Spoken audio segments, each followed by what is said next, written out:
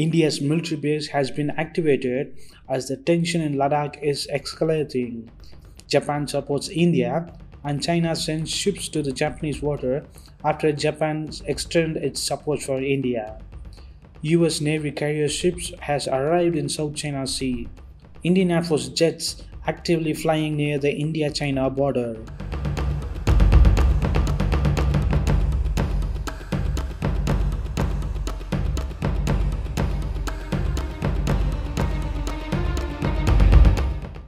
India's frontline jets Su-30 MKI and MiG-29s are actively flying to the Indian skies in Ladakh. As the Galwan Valley situation is escalating, Indian Air Force have deployed its frontline jets. Also, along with the transport aeroplanes like C17 and C-130J are being kept ready, along with Apache helicopters and Chinook heavy lift helicopters, according to an ANA Indian media report. The entire base in Ladakh is so active, the Indian Air Force Wing Commander said. The Indian Air Force is fully prepared for operations and ready to meet all challenges. Along with this, India has activated and fastened the works in Andaman and Nicobar Islands, which is India's only tri-service base with Army, Navy and the Air Force. Now India has increased and fastened the military infrastructure development in the islands. This is the most important military outpost and base which overlooks every movement into and from East Asia, which is important trade route for China. The Andaman and Nicobar Islands airbase runway will be extended now so that the bigger aeroplanes can land and take off quickly. If India wants, it can stop every ships entering into the Malacca Strait. The island to get more infantry battalions, surface-to-air defense systems, Mi-17 V5 helicopters, transport airplanes, patrol planes and more Air Force jets. Already, the Air Force jets of Sukhoi 30 Mk are the mainstay jets operated in this island. While India is gearing up against the Chinese, the world countries are lining up to support India. France said it will do steadfast work anything for India whenever it wanted. Already, US Defense Minister has welcomed all the efforts of India against China. Also, the US said that sending 50,000 troops to India, Philippines, Malaysia, etc. US also said that if India wants anything, they are ready to give as soon as possible. Japan also gave its support for India against China a few days ago. UK is also rethinking its relationship with Pakistan and China as the tensions against China and India is increasing. The UN Prime Minister has said the China-India situation is worrying him. Russia already has said that it will provide all the military equipments India needed on a daily basis.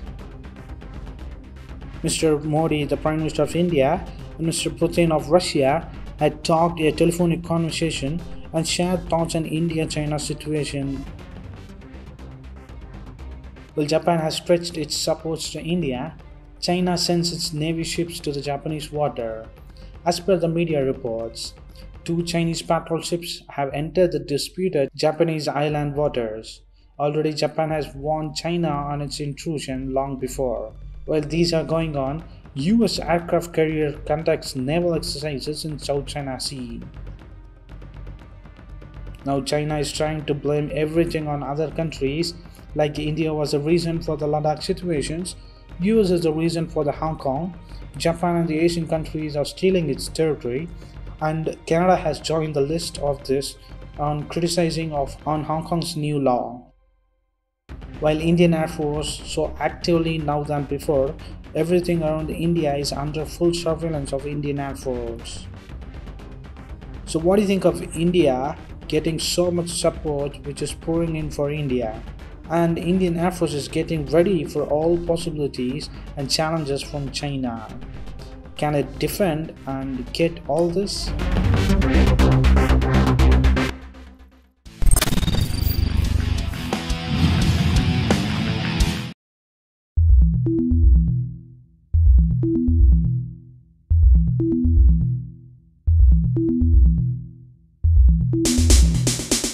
China's military expenditure is almost 4 times that of India, with the levels of armed forces also getting hobbled by the ballooning revenue expenditure and the pension bills. The US, of course, is the world's largest spender of the defense, with military expenditure almost equal to the next 8 countries combined. China, which has registered a defense budget hike for 24 consecutive years, of course wants to rival US on the global stage, as well as prevent its military intervention in the Taiwan Strait and the continuous South China Sea. India, however, has no option but to ready for its expansionist behavior both along the 4,057 kilometers of line of control as well as the Indian Ocean region. But while China has undertaken rapid military modernization, including the manpower cuts in its 2.3 million people liberation army or the PLA, while also emerging as the world's 5th largest arms exporter, India has dragged its feet in both reforming its armed forces and boosting indigenous defense production. The latest data released by the global think tank, the Stockholm International Peace Research Institute or the SIPRI, shows the total world's military expenditure rose by 2.6% to $1,822 billion in 2018. The top biggest spenders in 2018 were US $614 billion, China with $250 billion, Saudi Arabia with $67.6 billion, just above 1% of India, and India with $66.5 billion, and France with $63.8 billion, Russia with $61.4 billion, UK with $50 billion, Germany with $49.5 billion, Japan with $46.6 million, South Korea with $43.1 billion, Brazil with $27.8 billion, Australia with $26.7 billion. Overall, the Indian military budget leaves just about 1/4 of its $66.5 billion figures for military modernization and new weapon system. So despite India being the world's 4th largest defense spender by replacing even Russia with $61.4 billion, its armed forces continue to suffer from the critical shortage of several fronts and ranging from fighter jets and submarines to basic infantry weapons and night fighting capabilities of Indian military. The Defense Insider says the Indian Armed Force drastically need to slash their non-operational flab and manpower, especially in 12 lakh strong army, as well as the take to genuine integration in a big way. There is simply not enough money. The capital allocations for the defense already stands at 32 to 33% of the total central government's capital expenditure, said a senior official to a news report. China, for instance, has reorganized the PLA into 5 theater commands to bolster its offensive capabilities as well as establish better command and control structures. Its Western Theater Command now handles the entire LAC, with India instead of earlier Chengura military region in the east and the Lanzhou military region towards the north.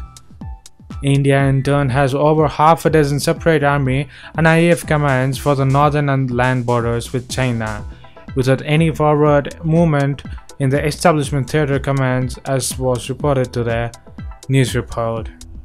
So what do you think of the top 10 highest military budget countries which have been ranked from 1 to 10 in 2018-2019? While India has the 4th biggest budgeters of military expenditure in the world, only 1/4 of its military budget is used for modernizing and buying weapons.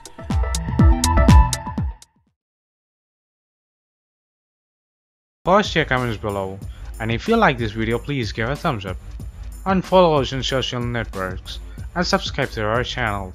And thanks for watching. This is WC Daily. Think big, think different. Bye.